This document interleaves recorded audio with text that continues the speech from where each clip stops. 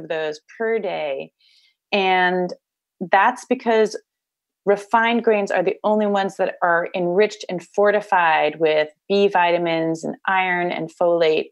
And because we limit the foods like meat, dairy, where those vitamins occur, those nutrients occur naturally, the government has to require that you have 3 servings of those refined, enriched grains every day to get those nutrients. You might also notice that you're supposed to be having 27 grams of vegetable oil every day. Okay, this is a chart that takes a while to sink in, and I'm not going to go through all of it, but it is the way to explain why the dietary guidelines are so influential. I know nobody thinks that they go to a .gov website to find out about how to eat healthy, and probably very few people in the room, but this is how they affect your loved ones, your office workers, the people around you, before you found the low carb diet. They influence all, especially over here on what I think is your left-hand side, but the USDA feeding programs, so the school lunches for your kids, feeding programs for the elderly, food in your nursing home of elderly relatives, the Women and Infant Children program, all of that is driven by the guidelines.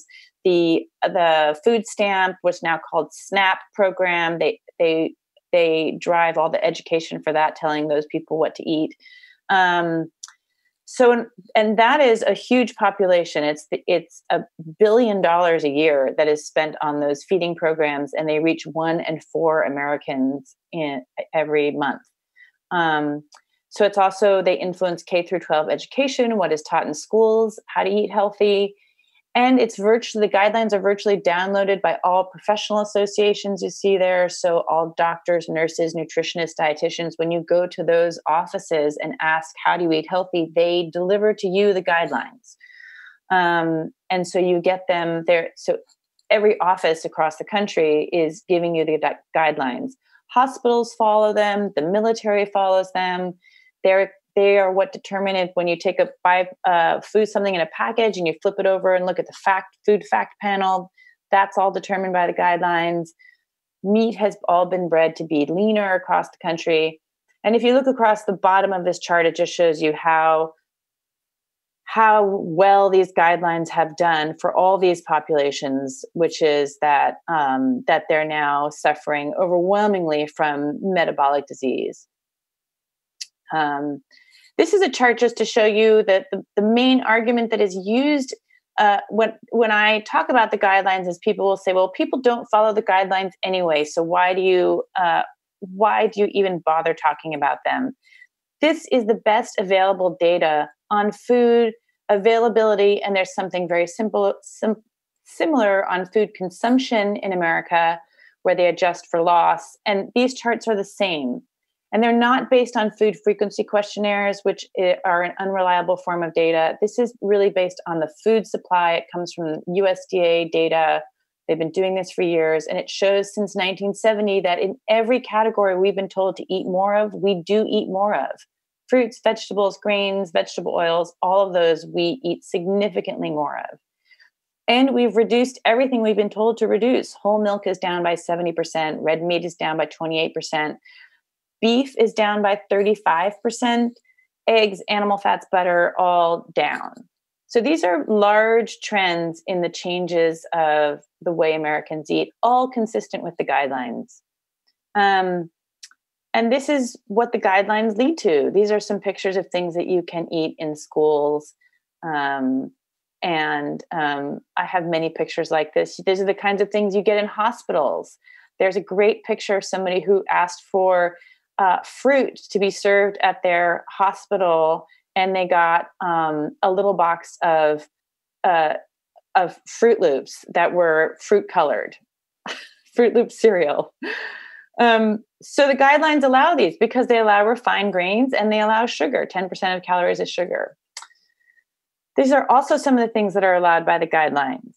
So you can get Mountain Dew Kickstart, but you cannot get whole milk. And PepsiCo has an entire website called K through 12 Passion to Please, where they have all the different foods that you can get if you are running a school lunch program. There are three really major issues with the dietary guidelines that I've been focused on, and that I think you should be focused on too, as people who are affected by them. And I'm going to go through these relatively quickly. I don't want to take tons of time, but one is that they fail to review the science properly, and that's why they're so wrong in many ways. The other is that they are this year reconsidering the cap on saturated fats, and I think that many people know that the limiting saturated fats, as we've been doing, is something that is not based on good evidence. And then finally, there's a big effort this year to try to get low carb diet as one option in the dietary guidelines for people with, at least for people with metabolic disease. Okay, so how are we doing on these issues? Well, proper reviews of the science. The National Academies of Sciences, Engineering, and Medicine, no less, the highest scientific body in the land, came out with this consensus report that was mandated by Congress. Congress allocated $1 million for this report. That was largely in part of work that my group did, the Nutrition Coalition. We pushed pretty hard for this. The report came out in 2017, and it said unequivocally, these are just two quotes, I could have pulled many more, that the current process for reviewing the science really falls short of meeting best practices for conducting systematic reviews. In fact, they said they really were not systematic in the way they were reviewing the science. Well, what does that mean to be systematic? Well, I think many of you know that there are different qualities of science. There's more rigorous science, they're at the top of that pyramid, and then there's less rigorous science down at the bottom. So this is a fairly traditional chart, and I don't agree with everything on this chart, but I wanted to use something that would be widely recognizable. Like, for example, I don't agree that expert opinion should be at the very bottom of this chart. However, all systems of systematic review, meaning when you bring together all the evidence on a subject and you review it, how do you go about sorting through papers? What's more important? What's less important? All systems for these internationally recognized systems for review prioritize randomized controlled clinical trials, or just controlled clinical trials, which is a type of evidence that shows cause and effect, right? So that's that light orange bar second from the top. These trials are able to demonstrate causation. So you cannot go and get a pill from your pharmacist unless that pill has been through a trial where they test the pill and they give some people a placebo, and then they follow those people for a period of time to see what the effect of the pill is compared to the control group, which takes the placebo. You can do these kinds of trials in diet too. They're not as easy to do, but you can do them. And it's the only type of evidence that shows causation.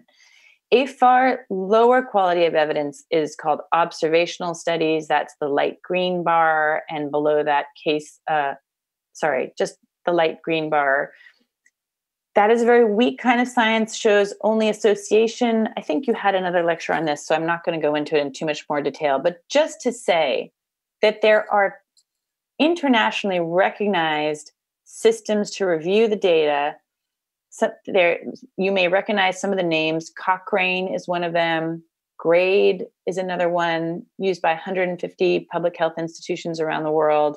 There's something the US developed called AHRQ, another system. All of them prioritize data coming from randomized controlled trials over observational studies. And that is the correct way to do it. So what does the USDA do? The agency in charge of the dietary guidelines. Instead, they follow in the footsteps of Jeremiah Stamler, who was at Northwestern University and a close colleague of Ansel Keys, who used this tragic phrase, which is that we should just put all the evidence together in a big mosh pit and look at the preponderance of the evidence and not prioritize studies. So what that means, this is actually what the Dietary Guideline Advisory Committee is doing. They'll say, we found 35 studies and we put them all together. And they really do not prioritize the randomized controlled clinical trials over the observational studies. And they'll just say, so in many cases, they'll just say, well, we had so many observational studies that said this, but then we only had 2 clinical trials saying something different. So we're going with the preponderance of the evidence, which means just the greater number of studies, even though it's the weakest kind of evidence. So this is something that really is a huge problem with the guidelines. In fact, when I went through and looked through all the evidence base, every single study for all the key recommendations in the guidelines for the dietary patterns, for the saturated fat reviews, what I came to understand is that the vast majority of evidence underpinning our guidelines it all comes from epidemiological studies or observational studies. The fact to remember about those studies is that they're a weak form of data. They show association only. When they are tested in clinical trials, they are shown to be correct 0 to 20% of the time. That means that 80 to 100% of the time they're wrong. And 80 to 100% of the time, well, let's say 0 to 20% of the time those are not good odds on which to base the public health. Okay, so let's move on to the review on saturated fats. First, a shout out to all of you who may have contributed public comments to the USDA to get this topic back into consideration for this round of the dietary guidelines. We had thousands of people write to the USDA, submit public comments to say, we want a review of low carb diets and saturated fats. And that may be one reason that they decided to reevaluate the data on saturated fats, which was a really good start. Unfortunately, it hasn't turned out that well. This chart just shows you, this is the very first dietary guidelines when the program was launched in 1980, and it just shows you that the saturated fat limit goes back to the very beginning. And this initially, it was just avoid too much fat, saturated fat, and cholesterol, and there was no specific limit. In 2005, they started imposing a specific percentage limit, which was 10% of calories, 10% of energy as saturated fats. And then they sort of moved to a model in 2015 or maybe 2010 even, where they said the important thing is to replace saturated fats with polyunsaturated fats. So replace butter with margarine. Make sure you get those 27 grams of soybean oil every day. And that 10% number, of course, is not justified by any experiment or trial or any reference at all. It's just sort of a number that has been picked out of thin air. So this, of course, flies in the face of this. There has been over the last 20 years, really. There's been over the last 10 years, starting with a paper by Ron Krauss in 2010, but before that, by the work of Gary Taubes, really looking at many of the original trials on saturated fats that took place in the 1960s and 70s. People have gone back and looked at those trials, and there have now been over 17 meta-analyses of all those trials where they looked at saturated fats and they tested them to see if they caused heart disease. Because remember, the American Heart Association started recommending against saturated fats back in 1961, but there had been no clinical trials on them. So governments all over the world undertook these large clinical trials on more than 75,000 people altogether, just a massive quantity of data. They took saturated fats, they replaced them with polyunsaturated fats, they replaced the butter with the margarine, they had soy-filled milk, soy-filled burgers. Those clinical trials have never been reviewed by any dietary guideline committee. So papers from researchers all over the world started to go back and look at that data. There were 17 meta-analyses. This, what you're looking at right now, is what's called an umbrella analysis, where it reviews all the 17 meta-analyses and tries to come to some conclusion about what they all say. This is not the only such umbrella analysis. There are now 3 of them. And the conclusion is, as you can see, we probably got it wrong on saturated fats. That replacing saturated fats with polyunsaturated fats does not convincingly reduce cardiovascular events or mortality. I should add, they also do not reduce total mortality. So we must consider that the diet hard hypothesis, that's the hypothesis that says that saturated fats and cholesterol cause heart disease, we must consider that that hypothesis is invalid or requires modification, which is maybe putting it generously. Let's just say is probably invalid.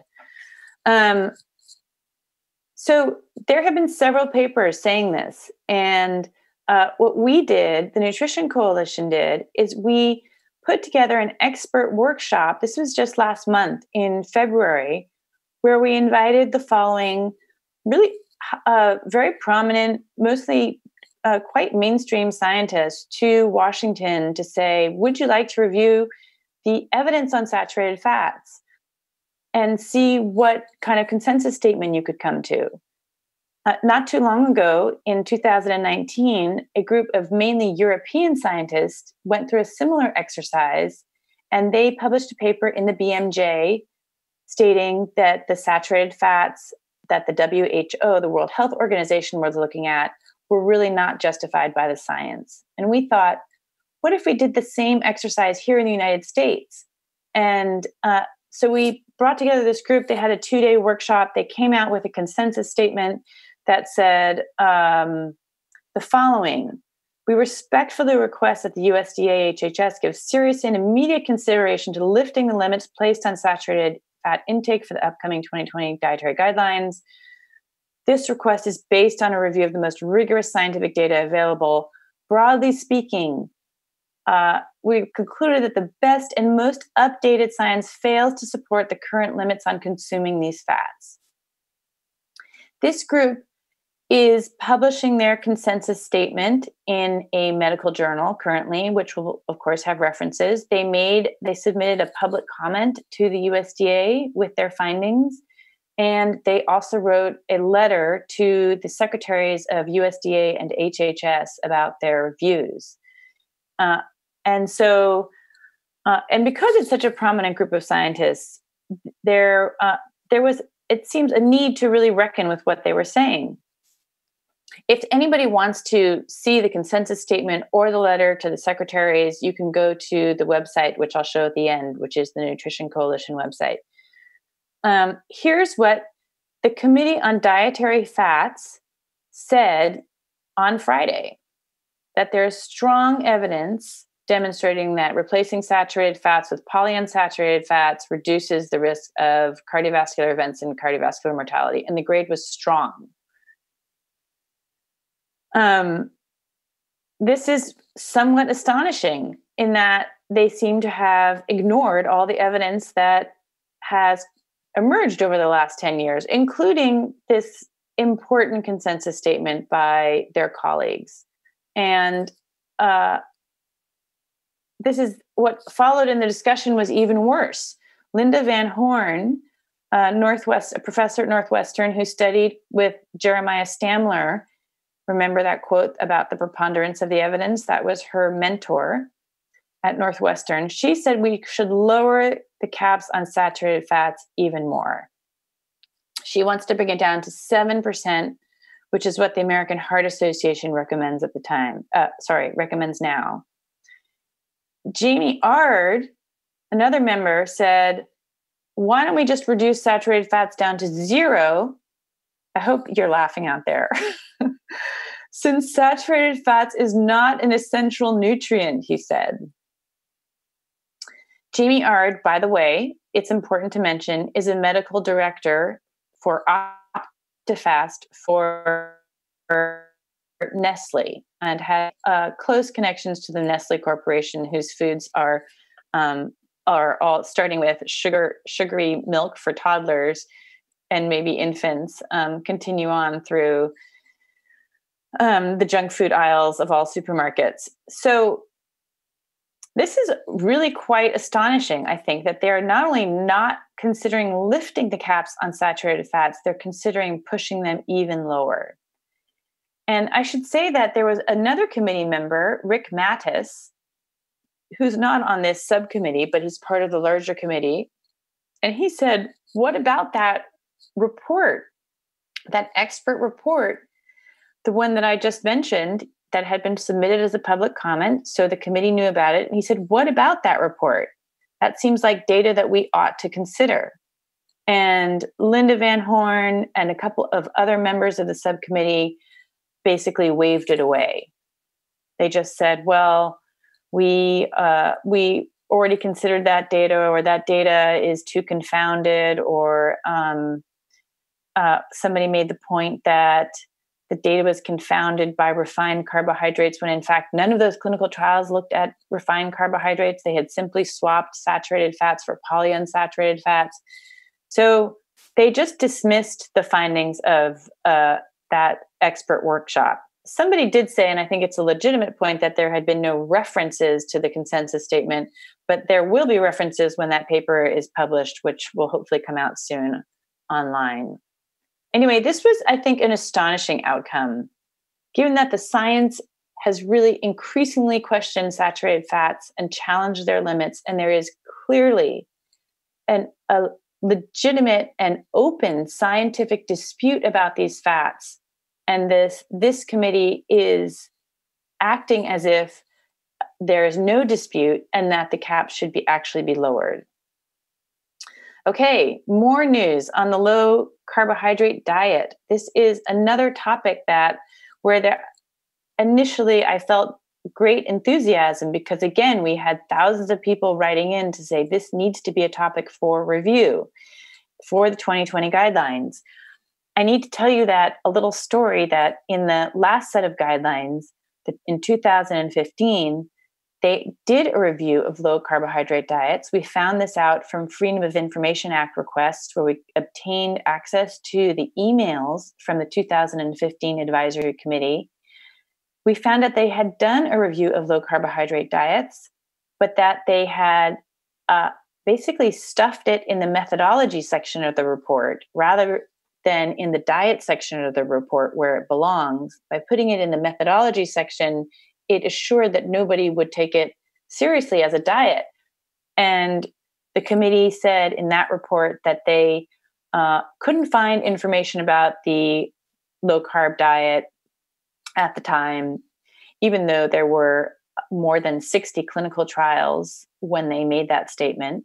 And one of the members in this email chain that we got access to actually was Frank Hu from Harvard. He pipes up and he says, I don't think we should be burying the data in the methodology section, because it is a large and important body of scientific literature. It seems to show quite a great effect for metabolic health, or maybe he said obesity. And then he was ignored. And so, so the low carb diet never saw the light in the 2015 report. So, so now what about for 2020? It's an actual question. It's above board question. We know it's happening. And what is their response? How did they review the low carbohydrate diet?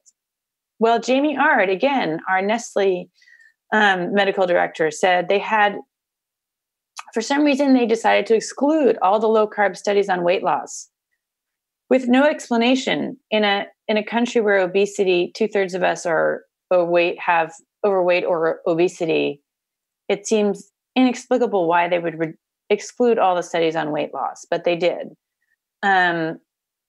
Ard also said that he thought that the data on low carb was fairly limited. And he said that they could find no studies below 25% of carbs, 25% of energy as carbohydrates. Why could they not find those studies? When we did a review, we found 52 such studies. And there are many studies at about 30% of calories as carbohydrates. So again, it just seems as if we are looking at a potential cover-up of, I mean, maybe that's too strong a word, but I think, or a mass exclusion of data on low carbohydrate diets. He also said changes below 45%, meaning 45% of calories as carbohydrates, do not seem to be beneficial. So those are really astonishing statements, I think. They're false. They're clearly false. And I don't know where they're looking for the data, but they're clearly not looking at any of the review papers that have come out, many, many review papers that have come out, or the trials that have been individually published over the last 15, 20 years now. So the committee decided they were not going to release their results on low carb diets at the meeting on this was on Thursday, even though this is the last public meeting. So there's going to be no chance for there to be any public response to whatever they do release. They will come out. The next step is for them to come out with their draft report on May 11th. And by then it'll sort of be a done deal. So there's no opportunity for the public to respond to their analysis of low carb diets. So I hope you're as surprised, perhaps outraged, shocked as I am about all of this. We have really been working hard. My group, the Nutrition Coalition, has been working hard. And when I mean people ask us what we do to work, we do have people who try to talk to members of Congress, try to get them interested in this issue. We are also starting a new program to try to get people involved. It is not yet up on this website, but I will hope you will go to this website and sign up for our newsletter. And then we will announce when we have a section of our newsletter where you can take action and call your congressman to say, these issues are important to me. The reviews are not happening properly. The review, especially on saturated fats, is excluding evidence. It's so important to get involved. I want to just give you a picture of why that's important, because if I go and talk to somebody on Capitol Hill or the people that we're working with do, what we often hear is as staff members on the Hill say, well, we understand the issues, we get it, we understand the science is wrong, but we need to hear from more people. I'm not getting calls at my office. I don't understand that this is really an issue. I need to be hearing from people. And so far, they've only been hearing from people in the meat and dairy industry, which is important because those industries are affected by this this science that is really misguided. But those are also, I think they also need to hear from real people and from scientists and from doctors and from PhDs and from anybody who is considered disinterested, who won't profit from this, from the dietary guidelines being improved, but just have a personal interest in the science being right. So I hope you will go back. I hope you will consider calling your representative, writing a letter to them, getting involved in a major way. They really need to hear from people like you. And I want to tell you about another group that has launched called the Low Carb Action Network. And this group they do have their Call Your Member of Congress page set up. They're more organized than we are. And this is what it looks like. This group has only one aim, and that is to get a low carb dietary pattern, a true low carb diet, which we would define as 25% of calories or less. Not everybody's definition, but pretty widely accepted in the field. To get a true low carb dietary pattern accepted as just one option in the dietary guidelines. So not to get rid of the dietary guidelines, but just to say, let us add this pattern to your existing patterns for people who need it. The effect of that would be to remove the stigma and the taboo from the low carb diet. Many doctors are afraid to practice it. Some doctors are prohibited from practicing it. And this would allow it to just be one evidence-based option that would be available for the medical community. It could really then become available in schools, nursing homes, hospitals. All of that would be very important.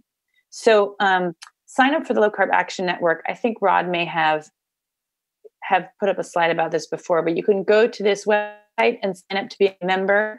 You can also share your story. Here is some of you know Amy Igus, who has shared her stories. We have a bunch of stories on the website, and they're all, I think, endlessly inspiring. But we have also on this website, I don't have it pictured here now, but is things you can take to your doctor. What is low carb? What is the definition? What is the quantity of data behind it? What is the American Diabetes Association now saying about low carb? So all of this is now on this website, and it's specifically to advocate for low carb. And that's it. That is my whistle-stop tour through the dietary guidelines. I think the bottom line is we were optimistic. We are not so much any longer, and we need your help. So thank you for listening.